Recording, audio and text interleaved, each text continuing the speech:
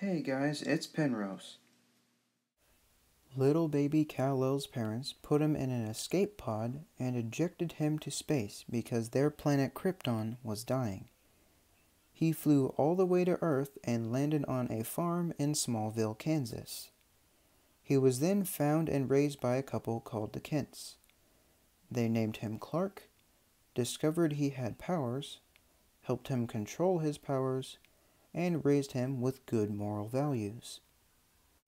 When he was old enough, he moved to Metropolis to become a reporter at the Daily Planet. While there, he found his love interest, Lois Lane. He took his parents' advice to help humanity and made a separate identity for fighting crime. When the press saw his amazing feats of strength, they dubbed him as Superman. But if you enjoyed this video, don't forget to like and subscribe. If you want, you can always unsubscribe later. See you in the next one.